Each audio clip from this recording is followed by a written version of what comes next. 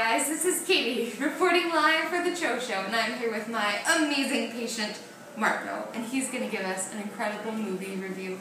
Marco, tell us about what you watched today. So today we watched Finding Dory, which came out on Friday, on June 17th.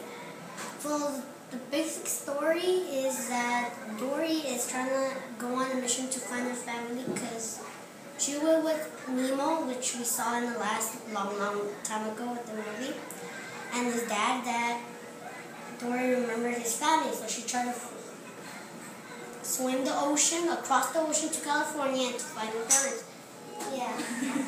So last year, the Pixar people came too last year to do the Walking with Dinosaur.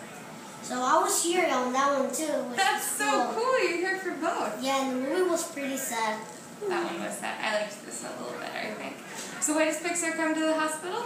So kids, if they stay here over the summer or stay here like movies, you know how some movies are here, they could come on different weekdays and show you the movie and tell you about a little bit of the story of the movie and tell you stuff like that. And tell you when the new movies are coming out. Last time they told me what movies are coming out, but I can't tell you guys because insider information, right?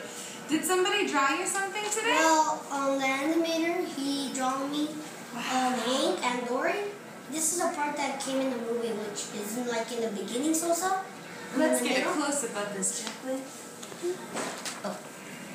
Wow. That's what happened in the real movie. And that was drawn by one of the Pixar animators. And when the movie ended, I saw his name. Yeah, Jean-Claude. Yeah. That's fantastic. And he actually animated the octopus Hank in the film. And then he was in your room and drew it for you. He drew for me. But too bad we couldn't see him last time we did it with the other one. And it was pretty cool.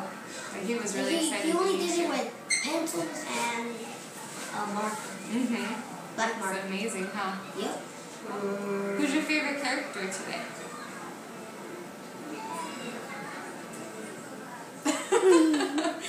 This guy, Hank. That guy. The reason why he's my favorite creator because he's an octopus and I like octopus. Marco, what rating would you give this movie on a 1 to 5 star scale? I give it a 5. A 5 star for Finding Dory? Well, the last one I think it was a 4 because it was not that interesting. But this one says Dory. She just forgets things. She's pretty funny, huh? So you give it a 5 star? Yep.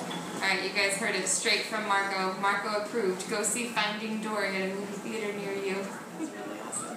Well, thank you for your expert movie review, Marco. Yep. We'll see you next time on the CHO Show, yeah? Okay. Alright. Bye, guys.